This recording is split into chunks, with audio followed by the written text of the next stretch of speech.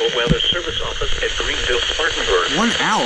The preceding signal was a test of weather radio station, KXI81's public warning system. Yes! During potentially dangerous weather situations, specially built receivers can be automatically activated to warn of an impending hazard. Why is it an hour? Tests of the signal and receiver's performance are normally conducted between 11 a.m. and noon each Wednesday.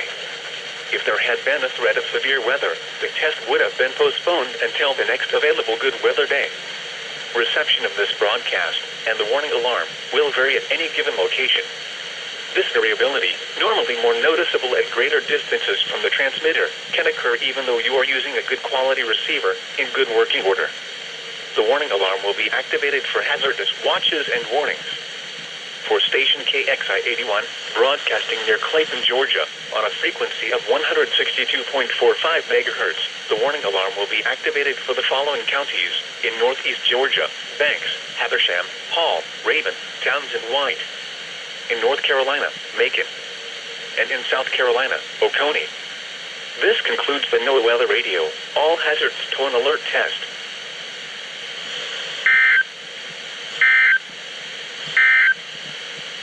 The current time is 11:11 a.m. Daylight Time. Now for the official... Alright, there you guys go for the Greenville Spartanburg weekly test. Alright, what is going on, guys? GoPG here, back with yet another video, and today is going to be the required weekly test as of June 10th.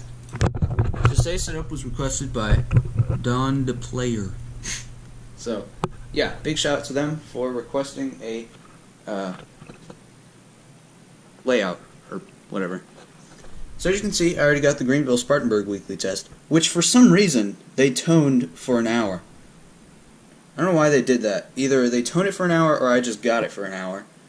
But I showed up as an hour. So there's the GSP weekly test, I guess. But anyways, let's go ahead and go over the setup.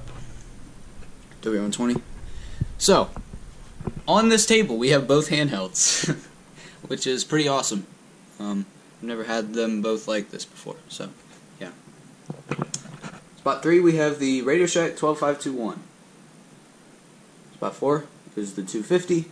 Spot 5 is the EAR10. It's back up on the top shelf, and I think it looks a lot better on the top shelf. So, for spot 6 we have the R1650. Spot 7 is the 74200. Spot 8 is the W100, which I'm going to have to find another one eventually. I do apologize that this doesn't work. We haven't been able to go to Goodwill because coronavirus. They require masks, and we don't. Well, we have them now, but we didn't have them then. Excuse the bed. And in spot 9, once again, we have the Radio Shack 12247B. Chance of showers and a slight chance of thunderstorms after midnight. And over here, still, I mean, this is permanent. We have the scanner, which I'm going to go ahead and turn to KEC80. Chance of rain 50%. Alright. So, I will join you guys back when the weekly test goes off. For the Atlanta listening area, today, chance of showers and... Whoa!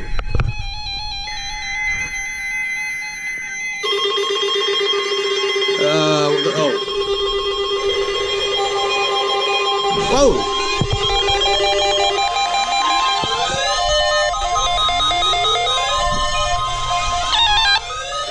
What? Test of the National Weather Service Emergency Warning System from Atlanta, KEC80. I'm gonna guess they glitched out. This test is conducted at approximately 11:30 each Wednesday morning, weather permitting. That's weird. If this had been an actual emergency weather situation, the warning alarm would have been followed by an actual watch or warning.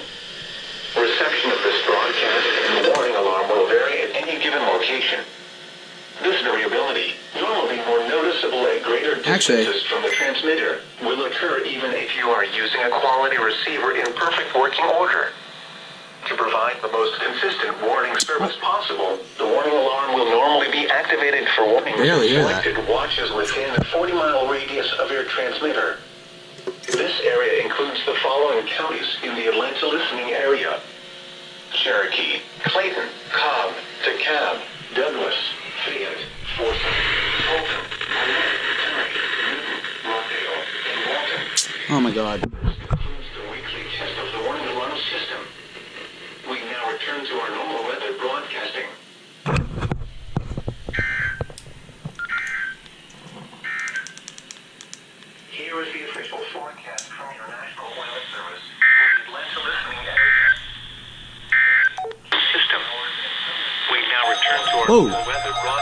Good God.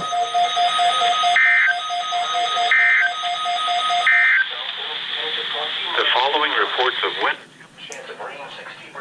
Okay. I forgot about this one. Showers and thunderstorms in the evening. Then partly cloudy with the chance Oh my God. Yeah. after midnight. There you go. Lows in the mid-60s. There you go with that. West winds 5 to 10 miles an hour. Chance of rain 50%. Whoa. Thursday, sunny. Highs in the lower 80s. Northwest winds 10 to 15 miles an hour. Yeah, KEC80 needs to fix themselves.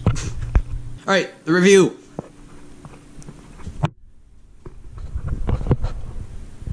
Weekly test. I turned that off. The required weekly test and unrecognized message. The second weekly test for this thing. You can see, oh, what? Oh, that was self-activated. Never mind. Yeah. Second one was sent at 11:31. First one was sent at 11:09. So that was useful, actually, having my bell thing right here, because apparently WXK56 does their weekly tests first. At least out of the ones that I can get. Or maybe it's another one. I don't know. I'll have to experiment next week. But that was very useful. That was actually very useful. I didn't know they tested that early. Or before KEC80. Severe thunderstorms can be expected. Oh, bro, I thought I was about to say severe thunderstorm warning for. Weekly test on here. I clicked that. Red week. Weekly test, 6 hours, well, 5:53. Wait, did I say 5:53? Oh, 5:57. Red weekly test. And this guy obviously got nothing, because it's dead. And this guy is flashing.